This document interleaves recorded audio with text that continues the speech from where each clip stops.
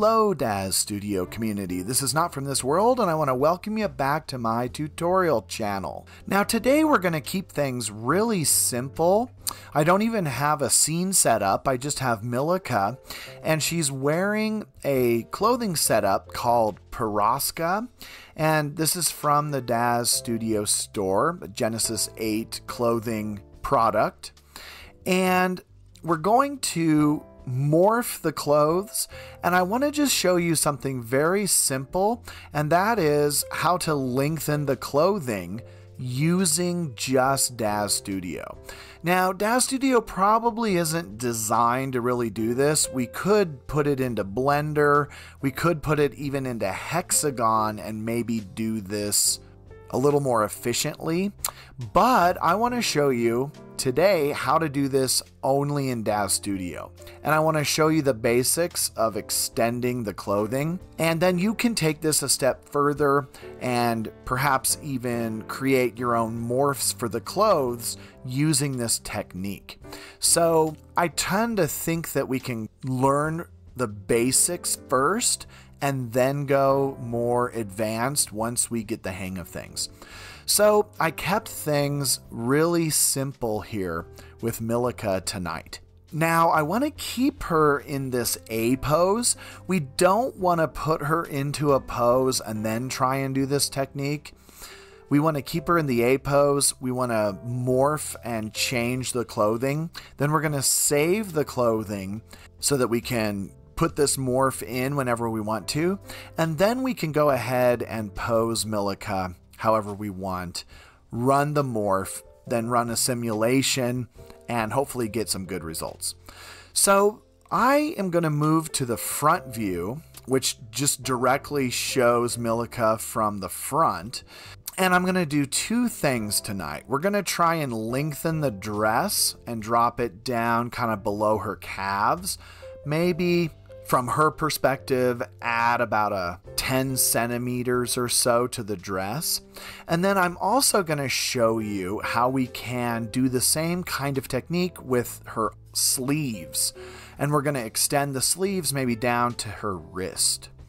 So first, let's do the dress. Now, in order to do any morphs and manipulations here in Daz Studio, I'm going to select the dress. And we're going to be using two assets today. We're going to be using Geometry Editor, and we're also going to be using Mesh Grabber 3 from Man Friday.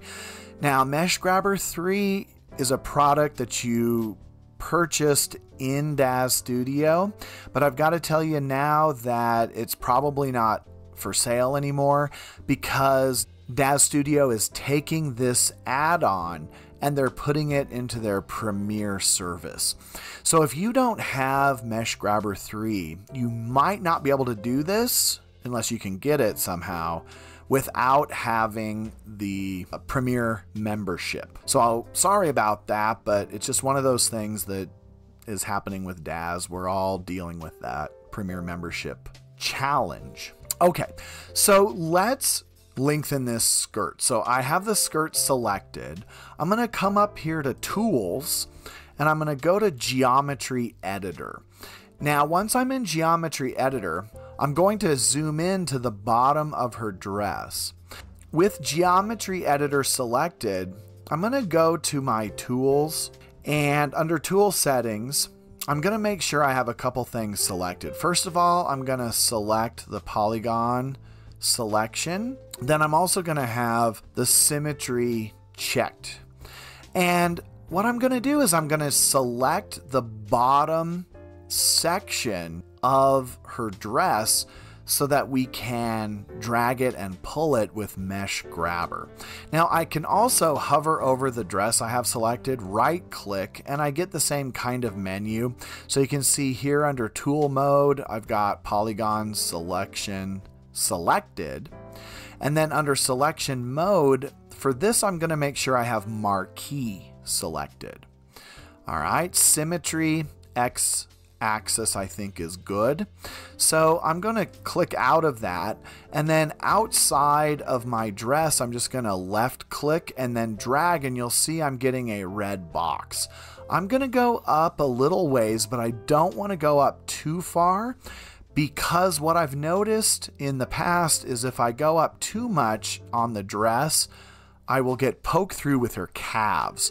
So I'm going to try and avoid getting a lot of poke through, but I want to select enough of the bottom of the dress so that the entire dress bottom is selected. So if I go back to my perspective view, you can see I've selected the entire dress. So her dress bottom is completely selected. That's what we want.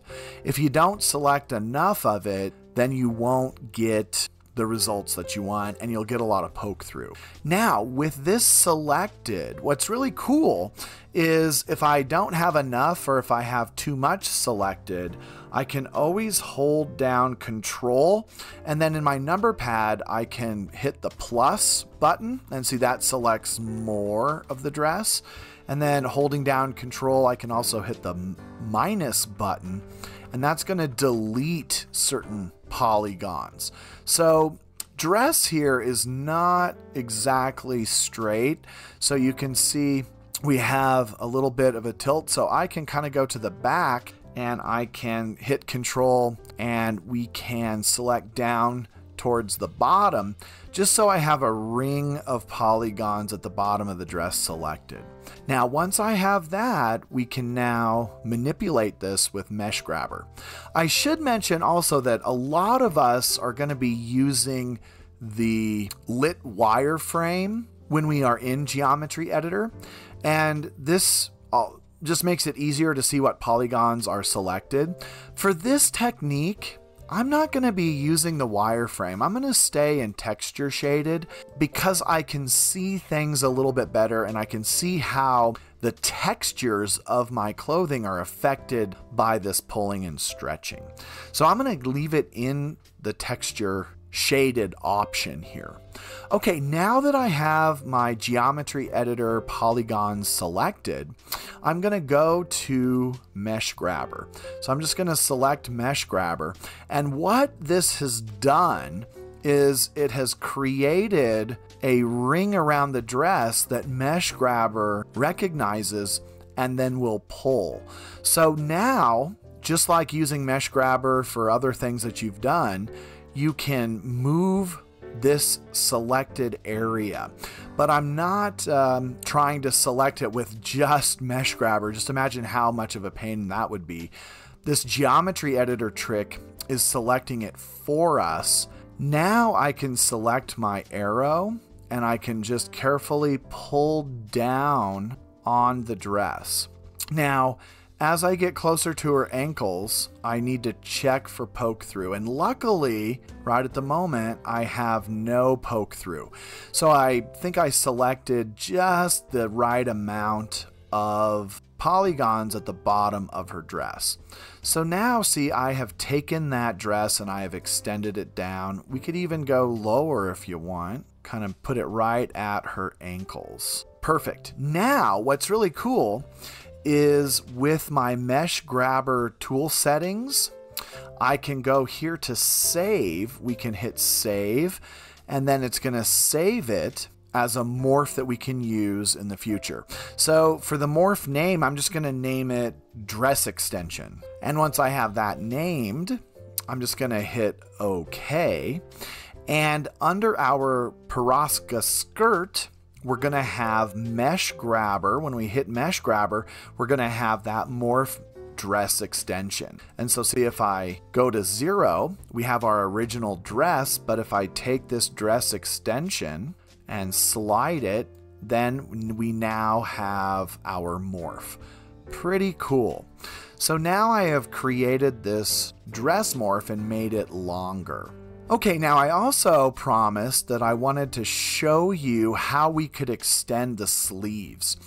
Now, this would probably be a lot easier to do in Hexagon or in Blender, but I'm going to show you how I would do this sleeve extension down to her wrists in Daz Studio. We're going to do the same basic thing, except what I'm going to have to do is I'm going to have to make her sleeves into a position I can grab. So I'm just going to kind of have a top view here. I'm going to select Milika's shoulders, and I'm going to take her shoulder and we're going to move it. The left shoulder is going to be moved to -90 position. And we're going to select her right shoulder and we're going to move it to a +90 position. And you can see that just moved the sleeves into a symmetrical position that we can now grab with our geometry editor. Okay, so now the first thing I need to do is select her top. Then I'm going to go to Tools, go to Geometry Editor, and I am going to get that same box. Now, this kind of depends. Do I want to just grab this gray area, or do we care if we grab a little bit of the sleeve? She has a patterned shirt, so what I'm going to try and do is just grab the gray area and pull that down, so she'll have kind of a longer gray area. I think if I try and grab this shirt sleeve too much, it'll mess up that pattern and make it look pretty whack. So I'm just going to grab this and then hit it, and if I move around, you're going to see that I have both sleeves selected now. Now, it doesn't really matter what position. I probably would be good to put her in a position where I can kind of see both the side and the top. But now I have this all selected. I'm going to go to Tools, go back to Mesh Grabber. And now this is the tricky part. We're going to pull that sleeve so that it extends it. So as I pull it, I may have to use a couple different arrows, but you can see I am pulling that sleeve and making her shirt longer. Now it did actually, even though I had just the gray selected, it's pulling on more than just that part of the sleeve. So I am distorting that pattern a little bit, but you know, I think that looks pretty good. So we're going to stop there. I'm going to go to Save and do the same thing. Now this is a sleeve extension, so I'm just going to name it that, sleeve extension. This is going to be under Mesh Grabber with the Piroska top. I'm going to hit OK. Now with my Piroska top selected, I have this Mesh Grabber morph sleeve extension. See if I drop it down to 0, it's the original. And if I extend it, it is now manipulated. All right, so that is how I would manipulate clothing within Daz Studio. So let's get out of this. Let's get out of Geometry Editor, Mesh Grabber. Let's go to a pose and let's pose our Milika girl with these morphs enabled. See if we succeeded or we failed. So I'm just going to select a general pose. Let's see, let's say this one. I'm going to select Milika and let's just put her in this pose. All right, that does not look bad. This is a D-Force enabled clothing item, so I can run a simulation just to see and get a better pose result. All right. You can see that looks pretty darn good. I am pretty pleased with that. Really looks like the dress is supposed to be that long. All right, let's twirl her around. Look at that. No poke through. Maybe a little poke through right there. Not bad though at all. I can live with that. And you can manipulate your clothing this way. All right, so I hope that helped you. And I hope that you can play around with this, maybe even get a little more advanced. I have practiced on shortening things using this technique, and it doesn't work as easily. You can do it, like if we wanted to shorten her top to expose her midriff or something, we could definitely do that kind of thing. It's just a little more difficult. It's easier to make things longer with this technique than it is to make it shorter, but you get the picture. All right, so I'll probably throw a background behind Milika to make our thumbnail, and we'll call it good. Have a wonderful weekend. Don't forget to like, subscribe, and leave me those comments. I love to read them. All right, until next time, happy rendering.